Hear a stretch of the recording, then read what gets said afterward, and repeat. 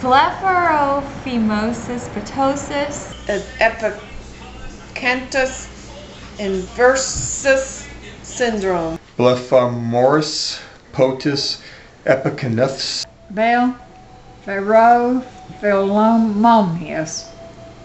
Blepharophimosis what? BPES is a rare syndrome that mainly affects the eyes. It causes the eyes to be more narrow and further apart. The eyes have no muscles around them. As well, eyelids can be unable to fully open and vision can be limited. It still stings even though I'm an adult. I don't understand why I have it. My brothers and sisters don't. I get teased in school all the time. The stories are sad, aren't they? Right now, there's no cure for BPES because not many people know about it. We need to get the word out there. Will you be the one to help?